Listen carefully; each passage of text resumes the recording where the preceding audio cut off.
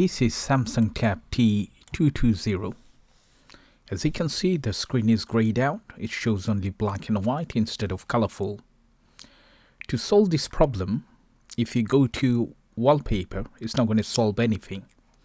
Alright, because this is not the wallpaper settings.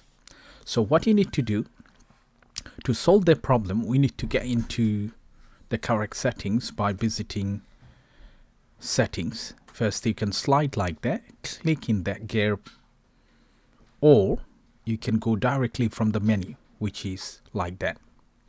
Once you get in here, what you need to do on the search box, we're going to type do not disturb. Once we type that, the option is going to come up and we need to disable it. As you can see, this is enabled, so we need to click here and it's disabled. Now on the left hand side, if you go there, we can see there is an option called digital well-being or parental control. So from here we can see at the bottom it says focus mode. Once you get into focus mode, we can see there is an option called sleeping. Switch this off. Once you disable this option, you can change the grayscale to color. So what you need to do, click here.